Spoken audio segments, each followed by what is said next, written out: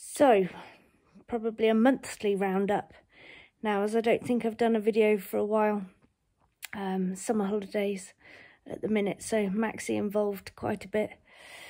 And firstly, you know, I think we all feel very proud of Team GB winning gold at Tokyo.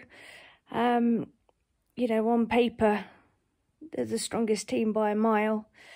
And, you know, how often would you have three combinations there with 3 5-star winners over the last 12 months, 24 months. So unbelievable calibre of team, but they still got it done, and got it done, you know, in the class that you'd hope.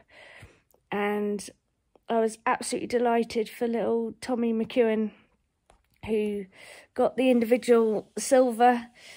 And, you know, it is an unbelievable horse, you know, without doubt, but he has, you know, done such an incredible job with it over the years of producing it. And as much as we'd all love to have a horse like him, you know, without doubt, Tommy has made him as brilliant as he is as well. So, you know, I just thought that was absolutely brilliant for Tommy, and so deserved.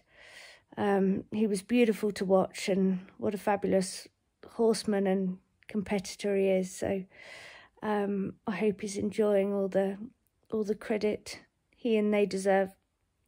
And it was good watching. I love fairy tales, and I think it was a fairy tale for Julia as well over the last few years of you know, her ups and downs, and to come out on top, I think really was a fairy tale ending. And all the individual medalists, and Hoy Boy as well at his age. Oh, it's just, you know, with a fabulous little horse as well. I mean, it really is a absolute little dinger, and, you know, all credit to him. I think it's sad for the sport, very sad for Mickey Young. I thought that situation was bad. You know, and surely something needs doing about that. He is, without doubt, I think, the event rider of our era.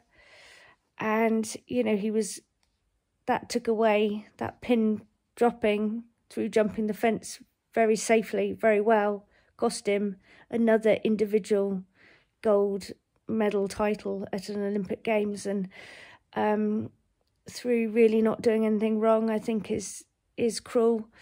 And surely things need to get looked at of that way. But it was Julia's day, and like I say, it was a fairy tale ending for her. So well done, everyone. And we've just been getting back into action, or trying to, thinking we were away for a while. We let a few of the horses down, so a few have been, you know, changing plans quite quickly. We've been used to that the last couple of years with COVID and events on and off, so it wasn't too hard to adapt to. I have given Brookfield Innocent a couple of weeks off. He was obviously very fit and raring to go, and so I just have let him down, put him in the field for a couple of weeks, let him down a little bit, to then hopefully be able to bring him back up for an autumn campaign, which would be great if it was the Europeans, which we're still awaiting selection on. And there's, I think, 18 on the list or something delightful to try and choose from. So, but for me, I just felt I couldn't keep him. It was wrong to try and keep him at peak fitness. Usually you have an aim, you do it, you let them down, give them a break and build back up to something. So that's what we've done with him. And so it was just getting back with all the others. Some have stepped up to their first time intermediates at Aston Walls. We had a good show there with a few of the 6-year-olds, Cooley Anything You Like and Brookfield Future News, stepping up to their first intermediates and going really well. So that's always exciting. That definitely gives you a buzz when the younger ones start stepping up and make the step up easy and feel really nice, exciting horses. So we had a few placings there. We went up to Burgham as well, which was a good show. That's a great competition. We love making the trip up there. The courses are fab. The going's always great, and that was a good competition, even though we got rained on a fair bit. But we also we had a treat afterwards, that we went to Kinloch House Hotel. We got invited as guests by the owner, Graham Allen. And we've been there a couple of times before for some stays away. And it is a piece of heaven in Scotland. If anyone ever wants some lovely hotel to go to where the food is amazing, like unbelievable. It was absolutely glorious, just for a couple of days. Kinloch House Hotel, and anyone heading to Blair or got connections, or anyone wants a treat for a night or a unbelievable meal, I promise you there's not one bit about it that would disappoint you. It is unbelievable. Kinloch House Hotel.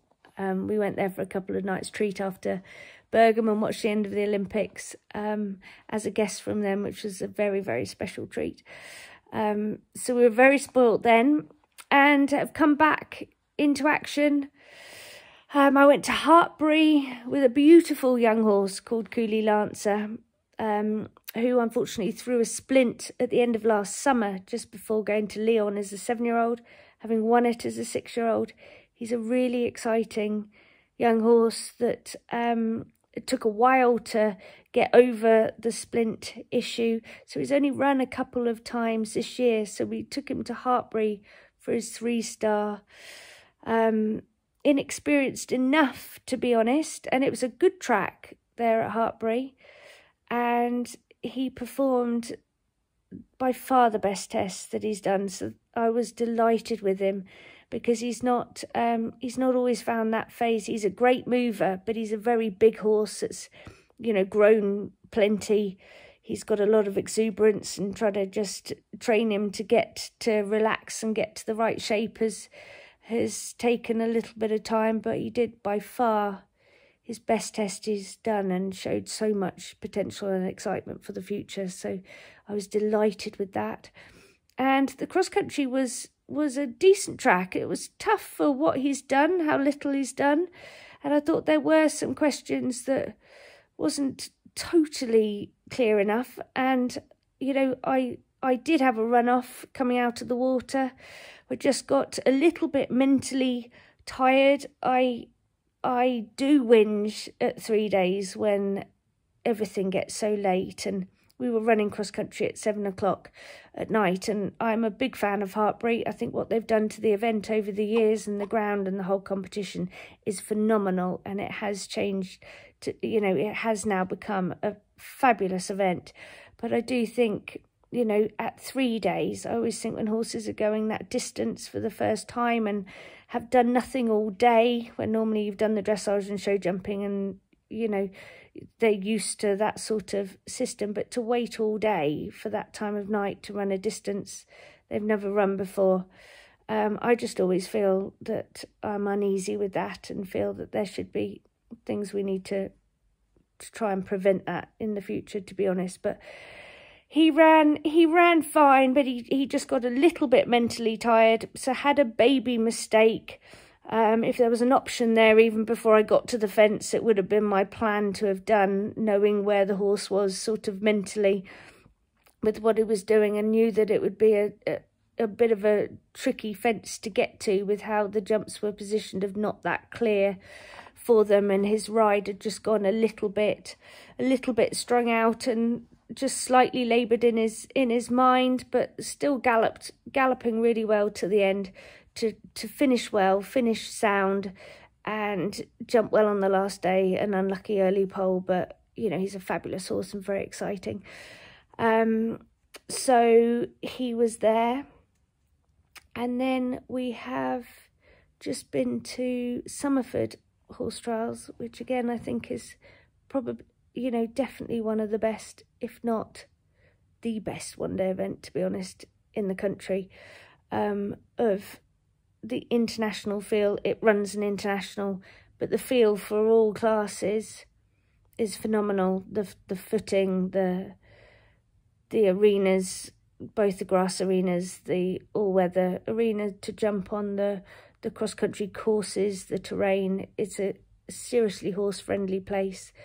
I think it's, without doubt, as I said, one of the best events that there is in the country, and I really hope they get the green light to do more with the event and take it to 4-star or whatever they want to do, because my goodness, we need in our sport a places like that can deliver like they do deliver every time without fail. And I felt so sorry for them when it rained and kept raining again, because they've had a bad old run of it over the last few years of cancellations randomly for end of August.